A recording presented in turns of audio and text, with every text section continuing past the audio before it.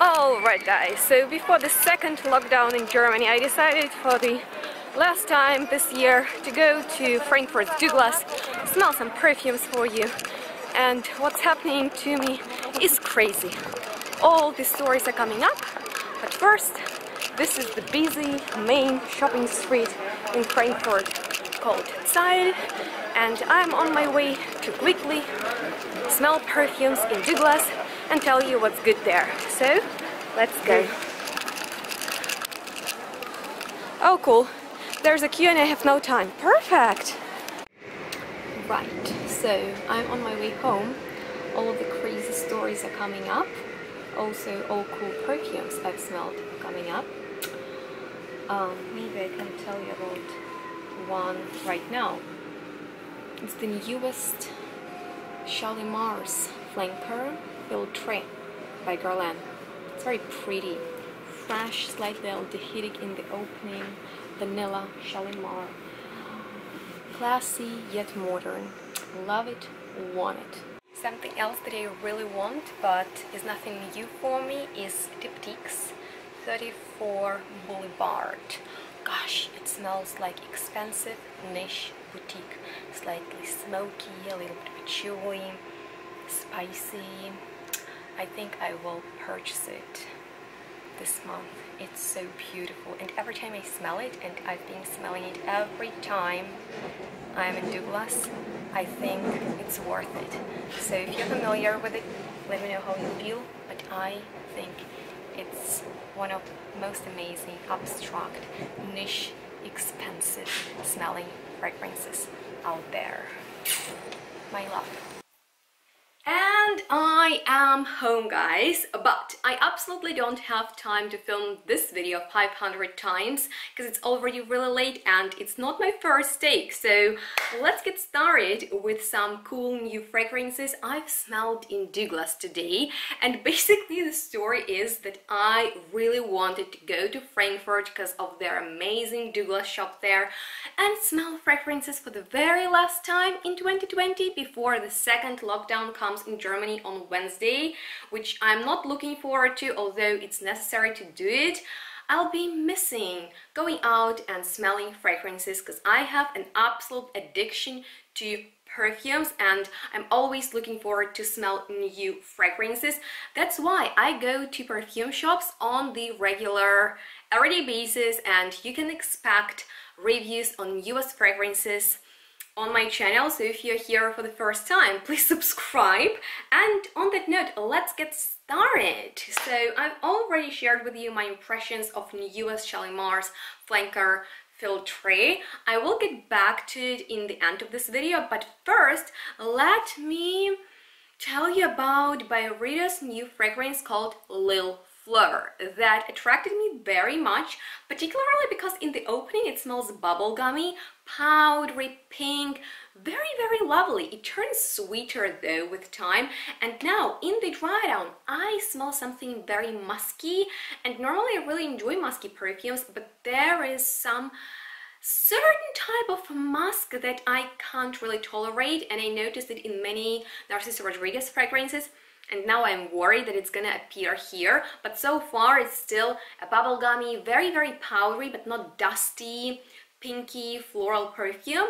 As far as the notes go, I know that there is saffron, cassis, tangerine, damask rose, leather, vanilla, ambery and woodsy notes, but to me it's a pink bubblegum that smells very interesting, you know, and not like the majority of modern fragrances for the ladies, because in my opinion it's rather feminine, and it gives me a massive flashback. So back in the days in the 6th grade I used to wear Armani Code, then in the 7th I wore Armani Mania, and then Romantina by Juliette Hezegan, Lola by Marc Jacobs, and Hypnose by Lancôme. So you can tell those are pleasant, mass appealing yet unique fragrances that are sort of daring, and Lil Fleur reminds me of them.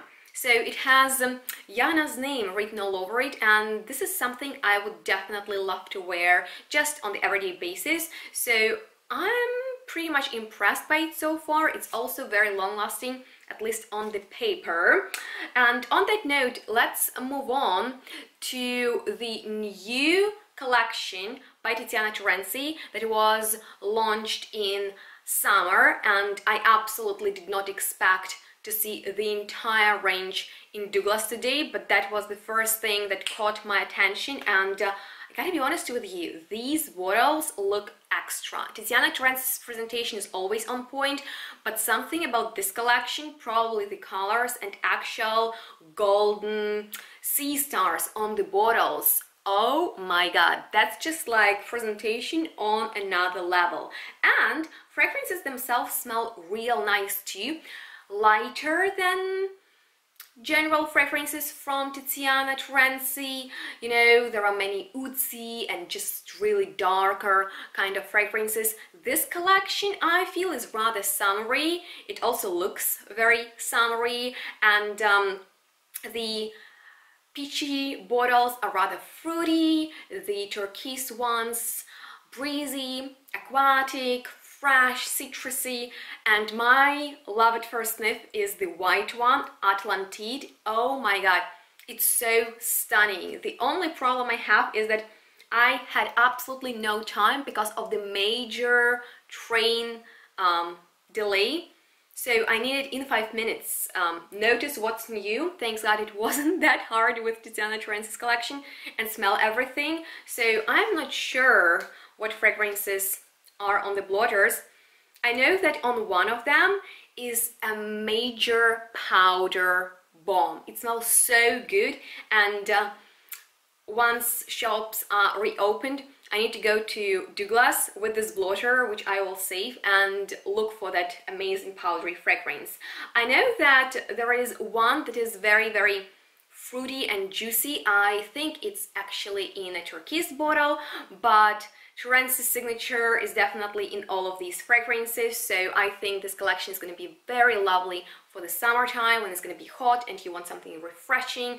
But of course, I need more time to experience these perfumes, and I sincerely hope that I will get an opportunity to review the entire collection for you guys soon. So if that's something you're interested in, please thumbs up this video. All right, so there are 3 new launches from Chloé for their sort of exclusive line called Atelier de Fleurs. And the idea behind it, if you don't know guys, is to give, you know, a chance to create your own customized floral bouquet, if that makes sense. So basically there are many floral fragrances that are really simple. It's like a rose perfume, a jasmine perfume, a lavender perfume, a mimosa perfume. They are solid flowers, and you can wear them on their own, or you can mix them, layer them basically.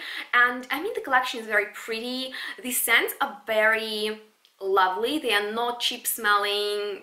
There is quality in them. They're not super long lasting. These are just lovely, easygoing, effortless floral fragrances.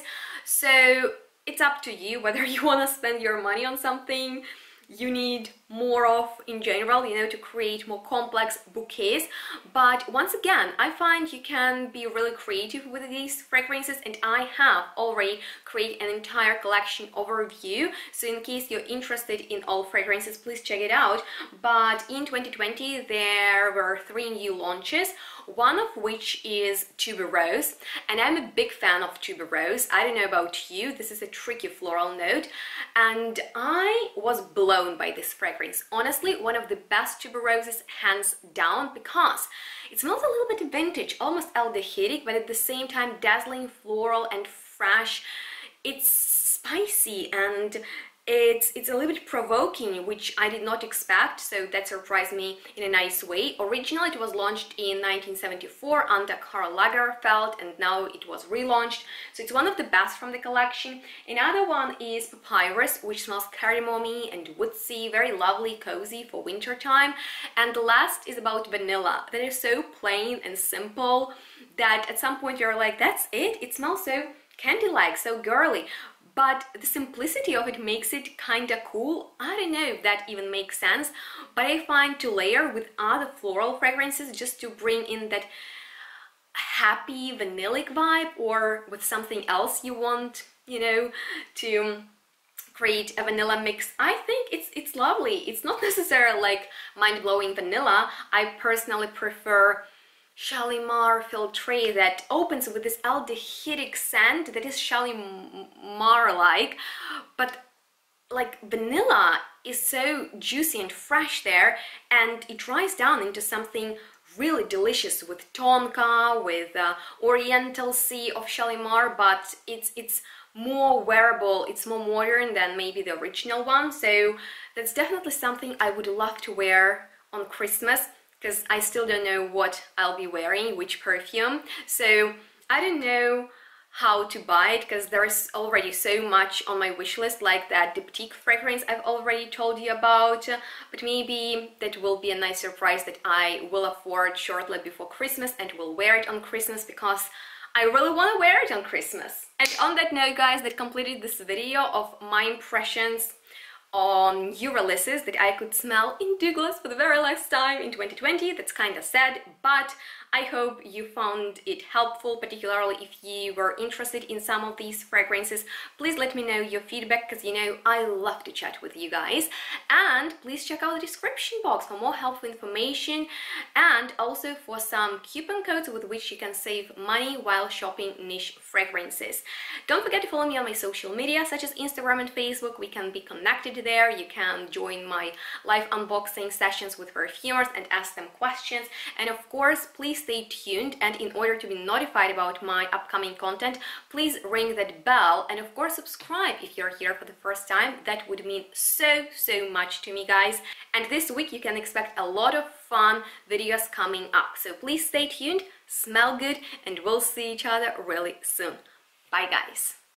By the way, guys, please let me know how it is with lockdown where you live. I'm really curious, how is the situation around the world at this busy Christmas time.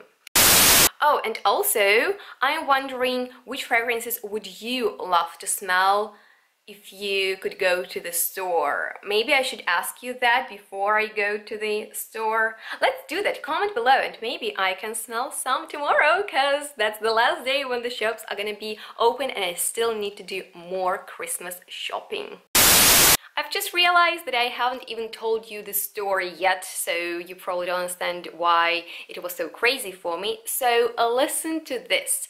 The plan was for me to drive to the town where Benny works, leave my car at the railway station, go to Frankfurt by train, smell fragrances, do some Christmas shopping in an hour, and get back, pick up Benny, and drive home. What happened? Of course, my train needed to have a delay. We got stuck in a tunnel. I started to freak out, and with 30 minutes delay, I only had 10 minutes to go to Douglas, smell all these fragrances that I wanted to review for you guys. And I was running to the station back, and I thought I was late, but thanks God I wasn't, because of course my train had a delay. So yeah, I was super stressed out, but I hope it was worth it in the end. What do you think?